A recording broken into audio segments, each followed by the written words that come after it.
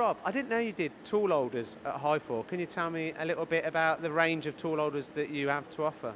Yeah, well, we do supply, as you said, tool holders. We do it from the BT, HSK, as well as VDI as well. The ones that we've got here at the moment, the ones that we're pushing a bit more is the ones from a company called Acro. It's Tom Winnie's company, which these are more accurate than your standard ER collet chucks. That was going to lead me on to my next question, really. It's a very saturated market, and what is the unique selling point of your tool holders, and is that accuracy? It is the accuracy, yes. And we've got a few different ranges, from the milling chuck to the NR system, and then we've got the HC, which is your slimline for your light cutting tool holders. And all of the holders in stock?